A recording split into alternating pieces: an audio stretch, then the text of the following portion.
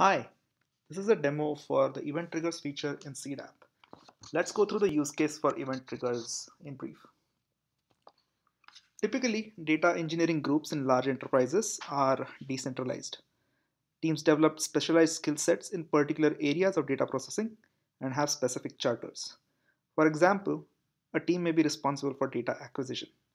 Another may be responsible for cleansing, transforming, normalizing, or analyzing data in some sort of way. Another team of data scientists may be responsible for consuming this data and applying machine learning models to derive insights from data. These teams all have dependencies on each other, and this results in creation of complex data processing dependencies in such large enterprises. Typically, these dependencies are events that are generated by a given process uh, that are that another process may want to depend on. Some examples of such events would be arrival of new data, successful completion of a process, the failure of a process, a time-based event such as 3 o'clock on Tuesday, the creation of a file at a given location, and so on. A process may have a dependency on a single such event or even a complex combination of multiple such events. Also, typically in a production environment, processes do not run one-off. They run periodically, be it uh, hourly, weekly, daily, etc. They can typically be scheduled to run on a time basis. However, it is often impossible to determine the time to run a process because of the dependencies that we mentioned earlier. Moreover, a delay in running an upstream process would mean that a downstream process scheduled to run at a particular time now does not have uh, its input ready when it got triggered. Such dependencies, which are very common, can lead to wastage of resources and, in general, unpredictability in your data processing systems. In such scenarios, it would be much better for processes to be scheduled based on when specific events are fired, events that we saw earlier. These triggers for processes are commonly known as event triggers in CDAP. So in such a system of complex interdependent processes, typically an upstream process generates an event that also contains some handshaking information. A downstream process that subscribes to this event gets triggered when the event is fired and uses the available handshaking information in the event at runtime. These processes end up creating a complex dependency graph. And from an operational standpoint, it is extremely useful and important to visualize these dependencies so as to effectively trace and resolve any problems or issues that may occur. Let's go into a quick demo of how event-based triggers work in CDAP. So consider the following scenario. At a large enterprise, a data acquisition team is responsible for acquiring data from various sources and making it available for other processes in a common format. This is a typical use case in any large enterprise that is setting out to build a data lake, for example. So for this purpose, the data acquisition team, as you can see, has created a data acquisition pipeline in CDAP. For the sake of simplicity, this pipeline reads from a CDAP stream called a user data stream in this pipeline, runs some parsing and normalization logic that it has developed, and then generates normalized data as output. So it is basically responsible for cleaning the data, making sure the format of data is correct, uh, making sure it's standard so that others can consume it. Let's take a look at another pipeline.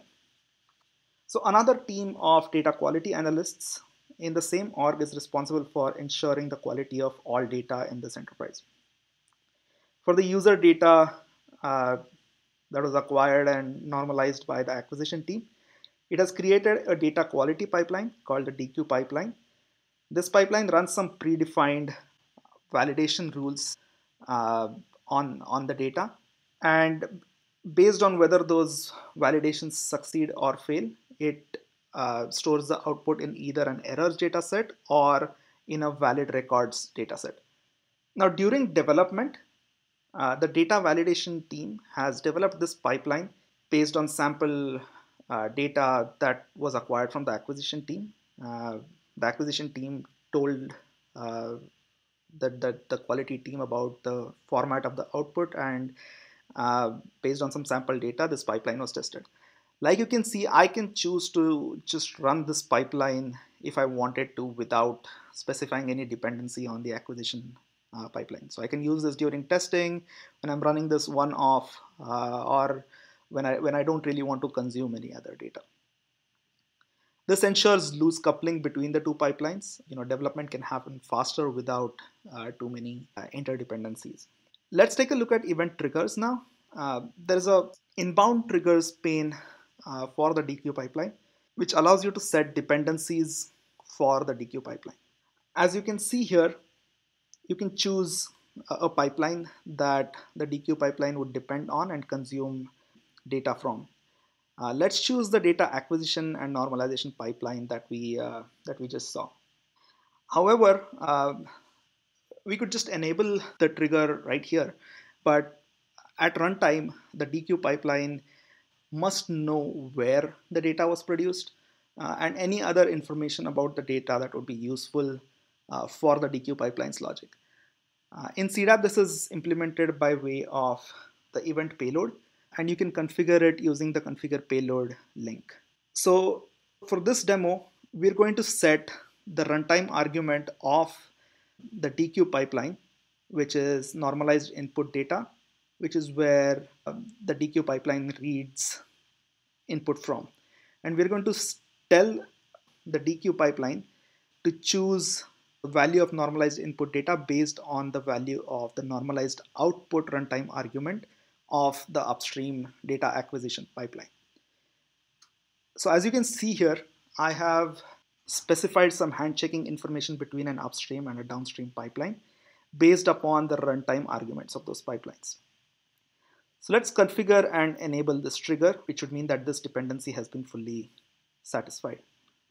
So as you can see now, in the same inbound triggers pane for the DQ pipeline, one trigger has been enabled and it has been set as the data acquisition and normalization pipeline. Now let's consider another team in the same organization, which is responsible for generating aggregations on this user data that was generated by the same data acquisition team. Let's say it has developed a simple pipeline for doing this called the data aggregation pipeline. And like the data quality team, it has also developed this with minimal dependency on the data acquisition pipeline. And you can also choose to run it without specifying any dependencies. Let's configure the trigger for this pipeline similarly to the DQ pipeline. So I can choose the data acquisition and normalization pipeline again, configure its payload, choose the runtime argument normalized input to be derived from the normalized output runtime argument of the data acquisition and normalization pipeline.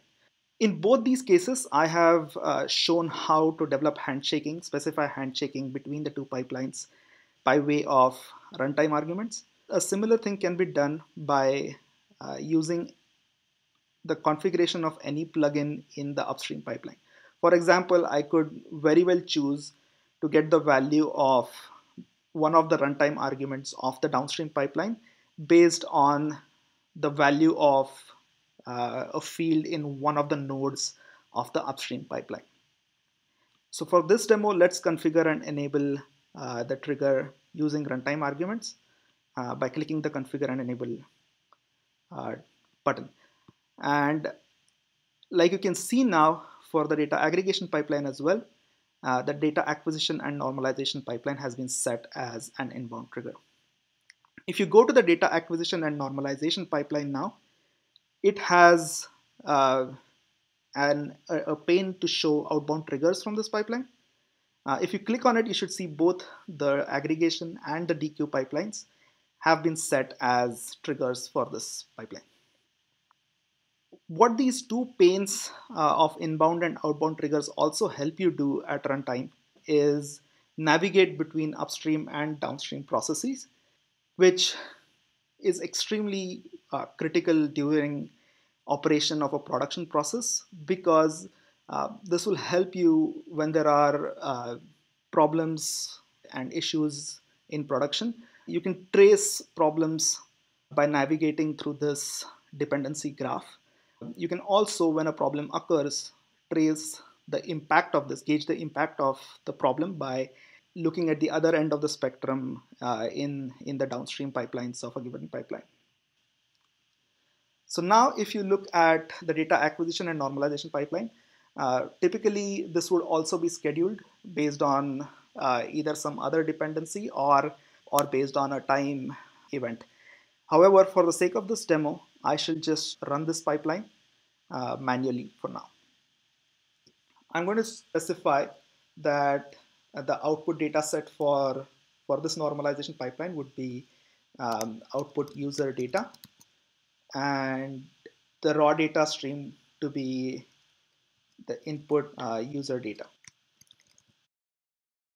I'm going to save this and run this upstream pipeline. As you can see, the pipeline has been submitted now. It should slowly transition into running state and consume all the events from the stream and hopefully finish really soon. So like you can see, my upstream pipeline just finished. And if I refresh all three pipelines, I should actually see that the DQ pipeline has started running already. And so is the case with the aggregation pipeline as well. As soon as these pipelines finish, we should see that they've succeeded and consumed the data that the upstream pipeline had generated.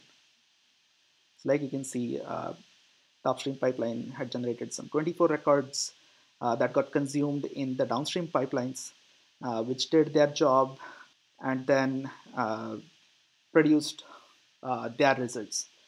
So just to conclude and give a quick summary, today you saw a demo of event triggers in CDAP. Event triggers help you specify and manage dependencies between your data processes effectively.